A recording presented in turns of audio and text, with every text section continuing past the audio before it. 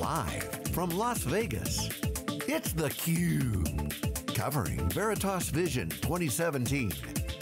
Brought to you by Veritas. Welcome back to theCUBE. This is Veritas Vision 2017. Hashtag VTOS at theCUBE. We like to go out to the events. We extract the signal from the noise. My name is Dave Vellante and I'm here with Stu Miniman, my co-host for the week. Alex Sakaguchi is here as the Senior Director of Global Cloud Solutions Marketing at Veritas, and he's joined by Ian Wood, who's the Head of Business Practices, EMEA for Veritas. Gentlemen, welcome to theCUBE. Thanks for coming on. Thank you, thanks for having us. So Ian, we were talking off camera, I've noticed a number of EMEA badges here at the event. So they're quite a presence to come a long way. Maybe talk about that a little bit. Yeah, absolutely. I think we've got a great customer base out in EMEA. So EMEA for us is Europe, Middle East, and Africa. I know some people get a bit confused with the acronym out there. So we've got a great deal of customers from Europe, Middle East, and in fact a whole bunch of customers that made it all the way from South Africa, and that's one heck of a flight. So showing some good commitment to come out here to our Vision conference, so we're excited. That's excellent. So, you know, what's the narrative like in Europe, and how does it compare to the US? Is it sort of equivalent, is it different? Maybe more of a focus on GDPR, maybe you could summarize. Absolutely, there's similarities, right? The similarities about multi-cloud is pretty much the same.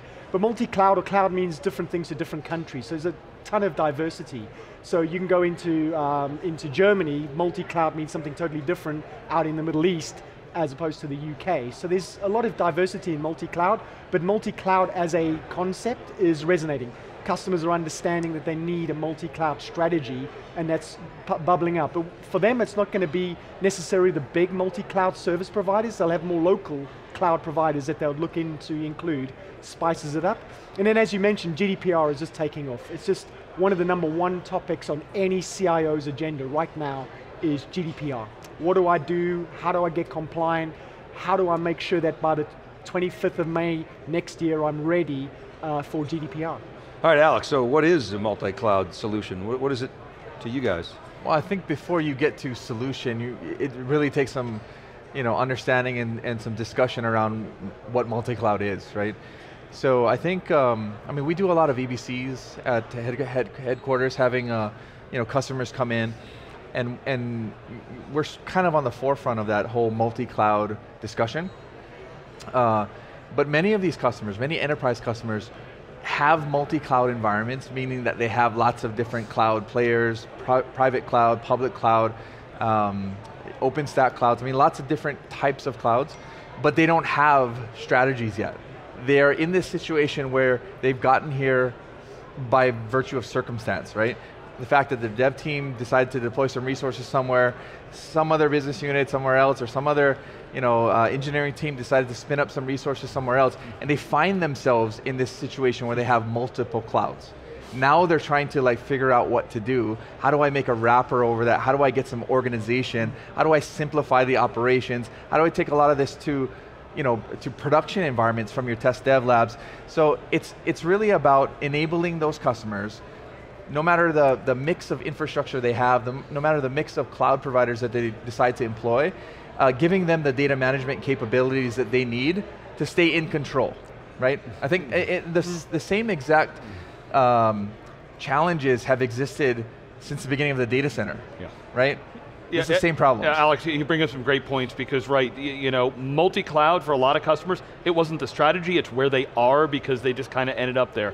Too often in IT, it was like, I have an application, let's spin something up, and then I spin something else up, and I had my temples of excellence for each of them, things like that. And unfortunately, we've ended up with a lot of that in cloud. One of the messages I've really liked hearing this week is, Veritas is helping customers kind of get their arms around it. Not only, how do I manage pieces, but how do I understand what I have? How do I, manage that, get visibility into a lot of that? I think it actually goes back to one step before that, right? Because what you're talking about is how do I actually take care of these challenges? That assumes the customer even knows that they have challenges to take care of, right?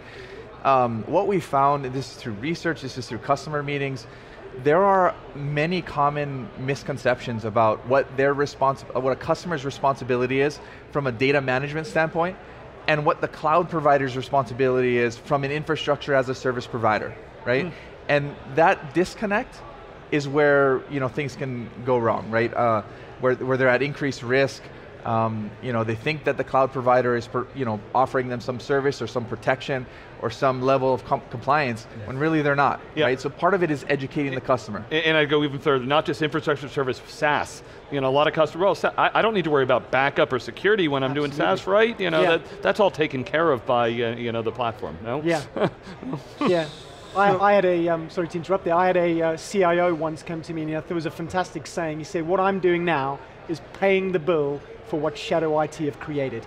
And therefore there's a shift that Shadow IT went rogue and deploying cloud like crazy. IT are now fitting back, trying to gain control and trying to sort out a lot of a mess that Shadow IT created. We've been doing this CUBE since 2010, and we started, one of the key cloud shows was VMworld, was where we started. I want to lay out a timeline, and you guys, I'm sure I won't get it exactly right, but fill in the holes. My argument is we're entering the 5th phase of cloud. I mean, this is how fast things are moving. Phase 1 was like kick the tires, 2006, 2007, and then during the economic downturn, it was a CapEx to OpEx thing. Yeah. And then we came out of that and it was like speed, Shadow IT, go, go, go, go, spend, spend, spend, we got to get to market fast. And it was like, there was a couple of years there, 2013, 14, maybe 15, where it was like, wow, IT said, okay, this is real, we got to get control. And now, there's still a lot of that going on, to your point, Ian, but it seems like the next phase that we're about to enter is a deeper level of business integration, where cloud is a strategic capability and a platform for these organizations. So, I mean, in 7 years, that many phases, and they seem to be somewhat distinct. What do you guys think about that? Is that a reasonable timeline, and how would you adjust that? Yeah, so, I mean, I would agree, generally speaking. The one difference is, I think there are many organizations that still haven't even gone through stage 1. There are other organizations that have gone through that same set of stages multiple times, right? You think about especially our core set of customers. These are large enterprise customers. Many of them grow by acquisition. They inherit the IT environments of whatever company they've acquired. That creates a whole new set of challenges. They might be using different platforms, different clouds, et cetera. So really, they kind of go through that process over and over again. What I think is unique is, in many cases, I think you articulate this in phase 1, but also in the latter stages, many have looked at least in terms of the public cloud, they've looked at the public cloud as a way to offset costs, as a low-cost alternative. And I think what many people find is it's not. That's not where the value ends.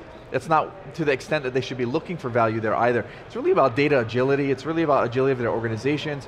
It's really about how they can get more from their environments, be more agile, meet their customers' needs better. And as they look to accomplish those types of goals, then they also realize that, hey, we need a different way to manage the resources, manage the applications that sit on those platforms, manage the data that's involved.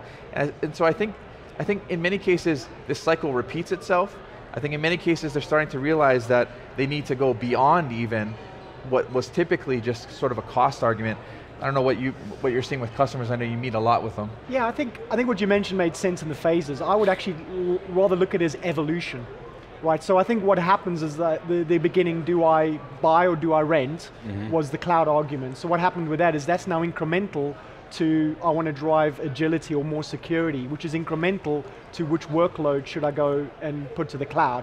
So I see it as an evolution, and I think they're gaining traction and gaining value as you go along, giving more option and more choice, rather than distinct phases that kind of start, end, and reboot themselves to something else. Well, it's definitely incremental. To that point though, in the earlier stages, there was all this fear about the cloud not being secure, right? And I think we're largely past that. In many cases, organizations realize that at least in terms of even SaaS players, but even public cloud providers, they're way more secure than you could possibly even build your own data center to. They meet all the regulations that you don't have the time to spin up and manage and adhere to on your own. Having said that, even a lot of the research that we see, security still comes up as the #1 concern. Yeah. Even though people recognize that the cloud is much more secure than in many cases what they could do on their own. I think we're largely past that for the most part. Yeah. But some of the other areas maybe not so much so. And part of that too is there's this realization that, and we've talked about this, Stu, a lot, not necessarily here, but on other shows, that CIOs realize they can't just reshape and reform their business and stick it into the public cloud. Rather, they got to bring the cloud model to their data. Yeah. As a result, it creates discontinuities in security practices. I mean, Amazon, it's like, here's our security, and it's good. Yeah. But it may not be like your private cloud security, so you have to figure that out. And so that's a challenge for customers. Do you see that? Yeah, but it doesn't stop at security, right? It's really consistency Governance, across everything. All the edicts of the organization, So, absolutely. I mean, for us especially, things like service level agreements. Right? When you're managing SLAs, and as an IT organization, you expect to meet certain SLAs, but yet your architecture, your environment is one that's distributed, right? Where you have different pieces of that environment that sit in different platforms, in different clouds, on-prem, different technologies. The level of SLA consistency across that is like gone, right? So how do you ensure things like your business service uptime, like those SLAs are being met, or that you're able to service that or adhere to when you have such a distributed environment? And those are challenges that Veritas aims to solve. Yeah, it was interesting. We talked to Mike Palmer earlier, and he said a year ago we thought maybe we could just kind of put a thin layer on top and make all the clouds look the same. And when you get into it, nope, that's not going to happen. There's very different reasons and different services. So some of those things, absolutely. We're going to have, it's heterogeneous. How do we focus on the data? How do we help customers through to get the best of why they're buying all these pieces, yet get their arms around all of it? Yeah, there could be a world of maturity where customers look at I would say horses for courses, in the English statement. So look, this cloud provider is going to be just cheap as anything, let's go there. That cloud provider is going to be fantastic analytics, right? We know who could be pretty good in analytics. That cloud provider will be good in front office or back office applications. So it's going to be selecting the cloud providers that provide the best service. And that really, I think, will be the multi-cloud world.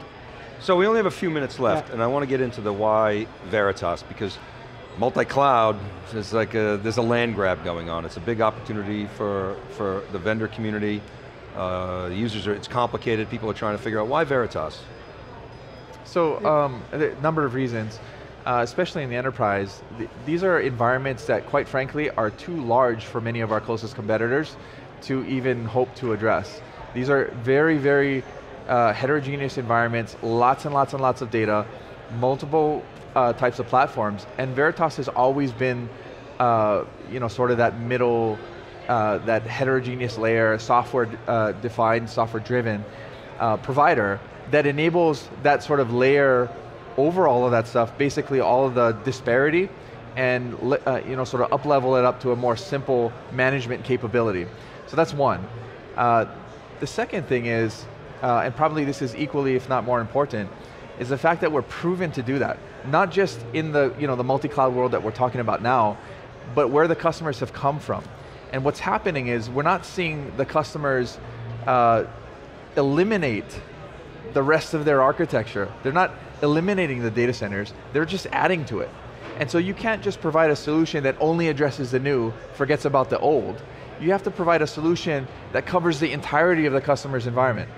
And there's not many organizations that can do that, and Veritas is one of them that can, and that we've built up a level of trust with these enterprise organizations for having done that for many, many years. Okay, so you just knocked off the upstarts. Well done, check.